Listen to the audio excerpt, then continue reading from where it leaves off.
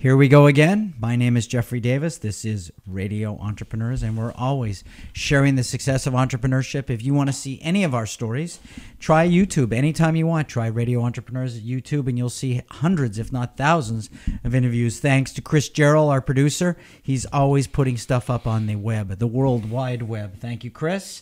Thumb in the air.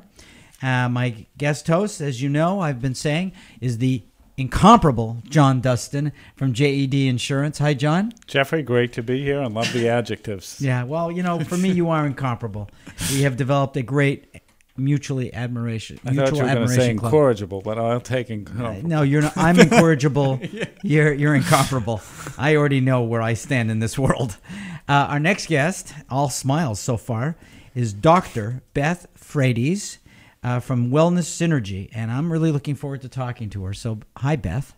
Oh, hi. Thank you for having me. So, tell us about Wellness Synergy. Sure. So, Wellness Synergy is my private practice of health and wellness coaching with a focus on lifestyle medicine.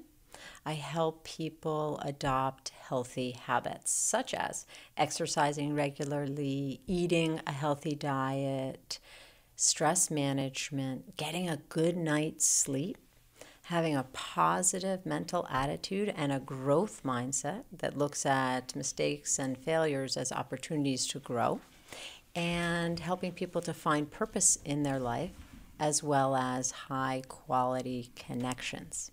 To really understand me and my path, which is non-traditional, you need to understand a particular patient who has had a lasting impression on me and still inspires me today. And I want to share with you, if it's all right, a little bit about that patient. He, of course, has given me full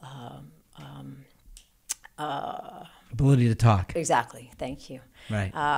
So I want to tell you about a gentleman who's 52, overweight, overworked, overstressed. Despite the fact that he was an athlete in high school, soccer, baseball, basketball, good athlete. At this time in his life, 52, the only thing he was doing was one activity. Chris, do you do sprints? No, I'm It's not Chris. player. He's a big tennis player. Okay, it's not Chris.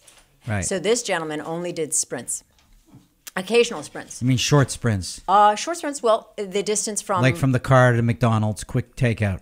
Close. To the Like- refrigerator. Yeah. Very close. Like from Park Avenue, his office, Yeah. to Grand Central Station to catch the last train home. So these sprints occurred That's a heart attack if you're out of shape. at 11:07 p.m. 52 out of shape, you're asking to drop. One of these evenings, he sprinted, experienced a little Chest pain.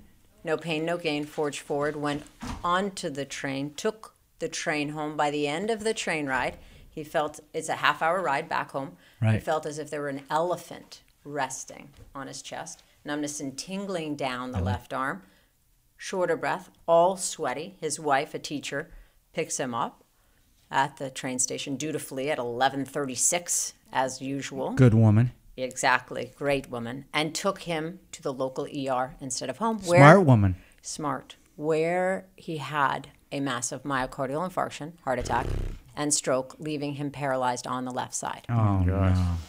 So that is a story that is common. It's a nightmare, though. It's a nightmare, and it's the story of my father. And I was 18 when that happened. So that has informed my career. I was going to be an entrepreneur. I was going to take over my dad's business and work in the family financial advising, investing company. But at that point, I became fascinated with the brain, how it can recover, and also lifestyle. So my father did make a full recovery after a year. He had physical therapy, occupational therapy, and he also made a complete lifestyle change.